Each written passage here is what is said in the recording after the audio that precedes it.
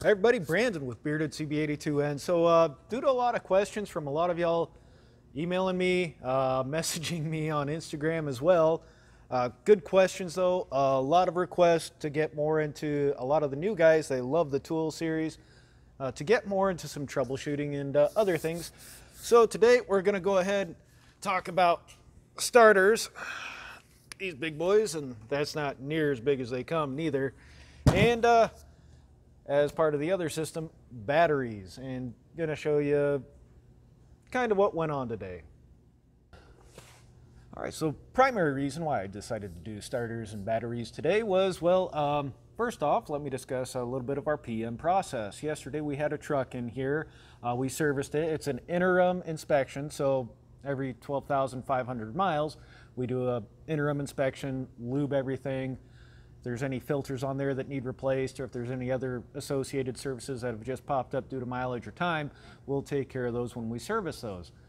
The truck yesterday started fine.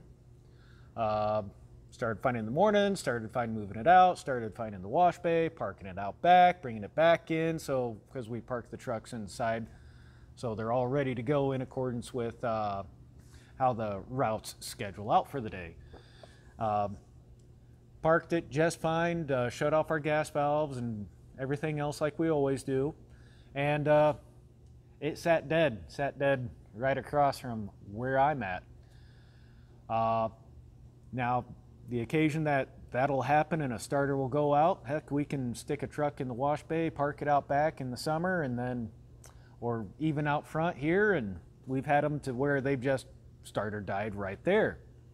Go back in, nothing, click, click. So this morning, got all my stuff ready. It had a deer guard and a plastic bumper on it. Got all that stuff pulled off. Then I go to pull the battery cables off after I do the main disconnect. Well, first I did get in, try to see if it would start so I could turn the tire so I wouldn't have to take all the other stuff off. Didn't work. Checked the voltage on it. It said 11.7 or something like that on the voltage. I don't know if maybe the driver left the lights on, key on, whatever, and the other guy tried it and shut it off before I got in, since he was in this morning working on trailers. And nothing, dropped down to maybe 11.2 just before it might have, well, it didn't even want to start. And went ahead and did all that. Went to start, turned everything off, hit main disconnect, pull the battery cover off to go disconnect batteries, and ooh, there was those didn't look too healthy, and flashed my light around them real fast, and a couple of them were starting to look a little swollen, a little distended along the side. So take all the battery cables off, clean them up real fast, zip tie them up out of the way, start checking batteries. I just checked 2 batteries, called it good, and started changing batteries out. And luckily I didn't have to spend a couple hours changing a starter, just because, well, we've had it happen before. Truck doesn't want to do anything and it started fine, 10 minutes ago. Time for a starter. And 99% of the time that's what fixes it. This case, it was the batteries. So on our regular small interval services, we usually don't bother with batteries unless there's a driver complaint. Q air compressor. So back to enough with that little bitty story. We're going to go ahead and start talking a little bit more about starters as the pump goes off. Well, which is good. I need to get the camera switched back around anyways. Woohoo! Okay, so as you can see here, this starter was taken all the way apart. Why? Because I had to. And this is where, for you guys starting out, this is going to be one of the places to pay attention. Okay. This is the meat of this video.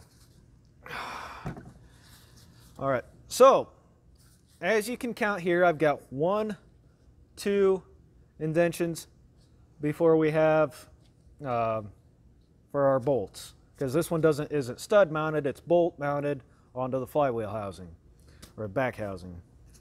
So we've got this starter. This one came off normal. The one on this side, which as you come to the other one, you also count 1, 2, there's the other one. That one's usually the tough one to get to because you have to ride along here just right, get past this, and right onto the bolt for that. That one's kind of a pain in the butt. That one takes a little bit of feel and getting used to before you can usually knock those out quite readily. You do enough of them though, you're usually all right. But this one came out how it was supposed to. Didn't have to dismantle this one to get this one out. On occasion, there might be one with a real stubborn bolt, or the bolt might have been cross-threaded from before to where, yeah, I've got to dismantle all this so I can get my air gun right up on it, pull it out that way, and continue to fix other problems.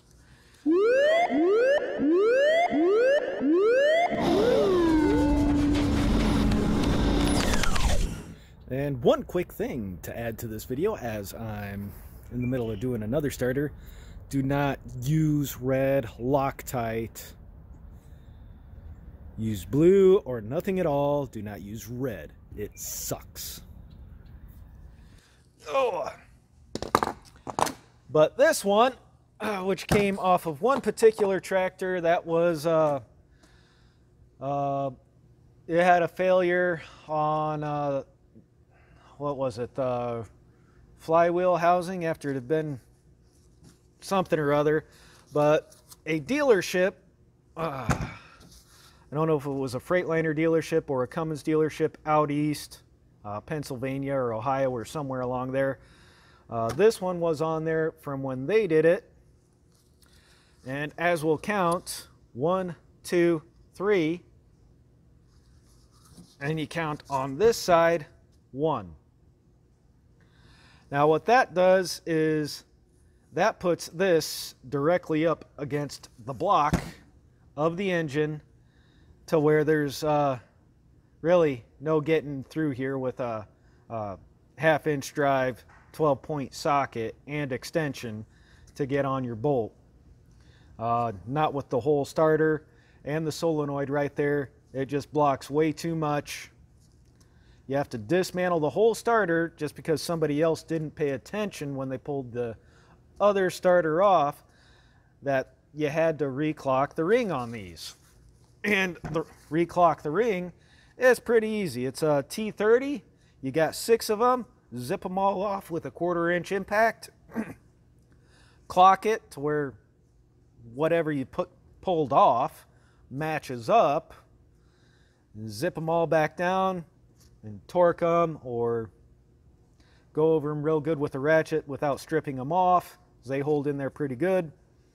And you're off to the races to go in and at least be able to set it up to where you're not hosing over the next guy. I know I'm trying to keep this PG because trust me, taking this starter off, the sailor and mechanic and everything else in between came out of my mouth taking this guy off. I was not happy.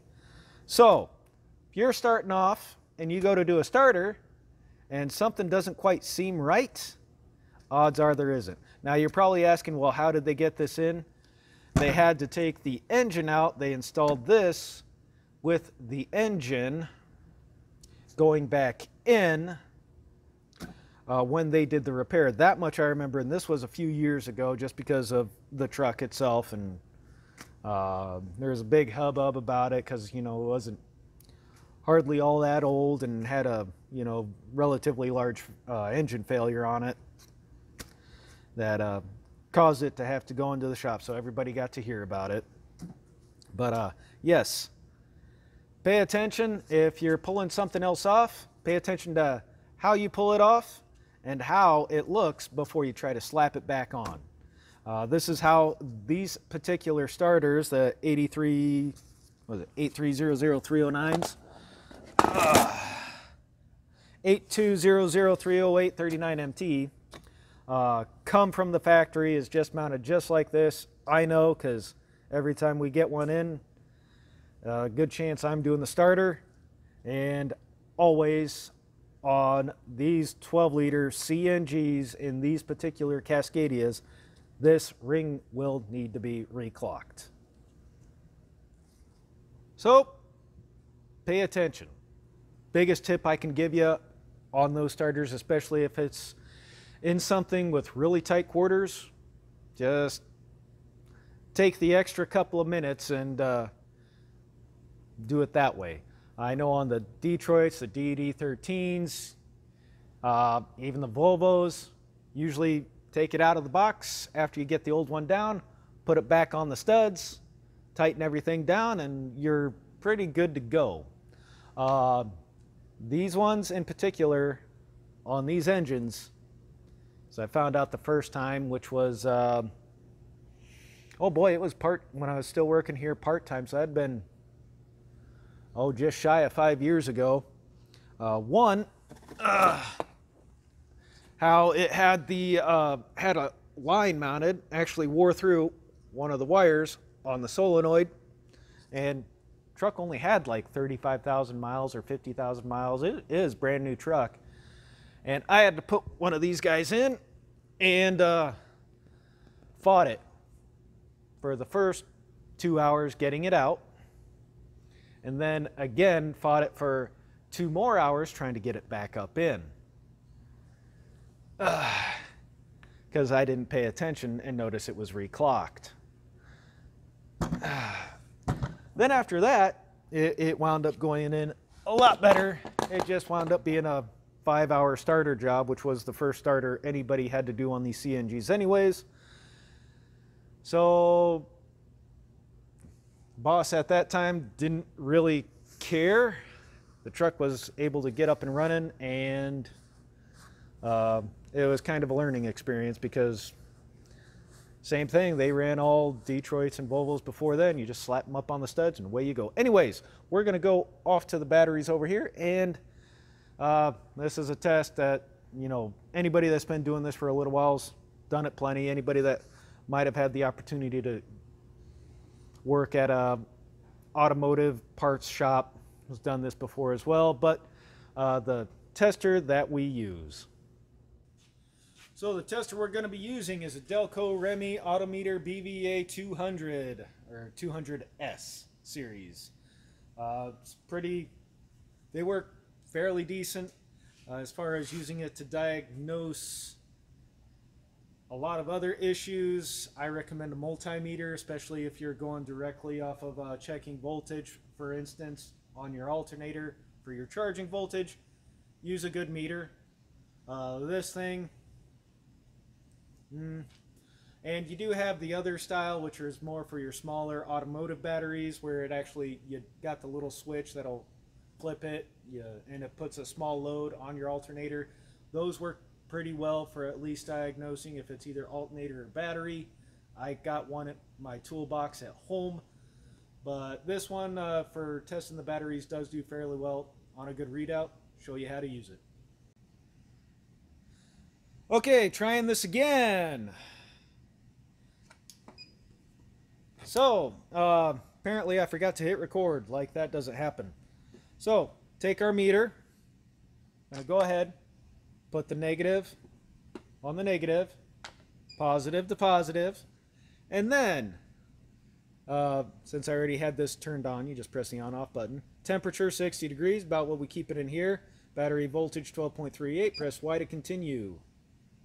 This is a good battery, it just does need a charge to it. So preliminary check is just a quick check that this thing does.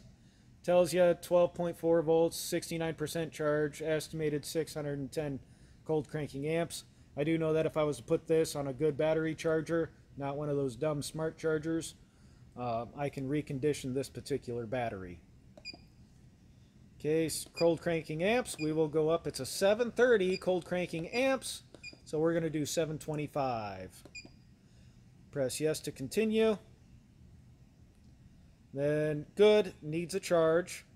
12.2 estimated charge, 71%. Estimated cold cranking amps currently 610. So good battery, just needs charged. That's good to go. Now we're going to check it on another battery. Okay, so one of the batteries that I took off today. Check that one. Attach that one. Battery temp. 60 degrees, you see 11.9 volts.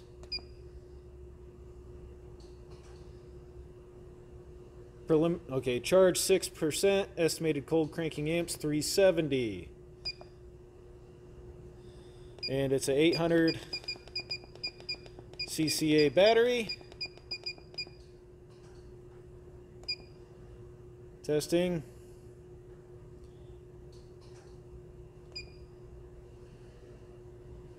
So 370 cold cranking amps. This battery, it does say try charging it. This battery has been bulged out, which I'll show you here.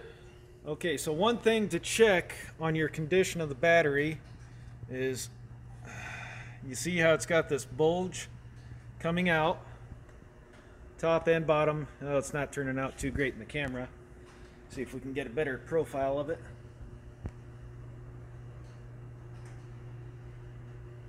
There you go.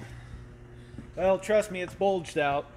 So it says, even though it says charge this battery, I would not charge this battery because it's already got a bulge in it on both sides. That's one more thing to keep an eye on. So there you have it, everybody. A little bit of use on the autometer and looking at some pretty crummy batteries, things to look out for on batteries. And as well, some things to keep an eye out for on your starters. So anytime anything comes in with a slower dragging starter complaint, check batteries. Or if it's a no start complaint, check batteries first. Just takes a couple minutes, see if you got a different issue. And if not, well, you need your batteries disconnected anyway if you already have it in a service bay in a shop in order to change the starter. So you're just right there. Who knows, maybe every company's got a different way in which they change out batteries. This shop, we've got marginal and a bad battery, we'll change out all 4 batteries. It's going to vary per customer, per person, per shop, per company. But so follow their discretion as well. But yeah, just takes you a couple minutes while you're down there and testing everything. Like this shop, for example, we'd go ahead and service the battery cables while we're down there, buff them off, and go from there. So anyways, hope you enjoyed, and remember, shop safety is just as important as firearm safety. You screw something up, somebody could die, and we'll catch you all later.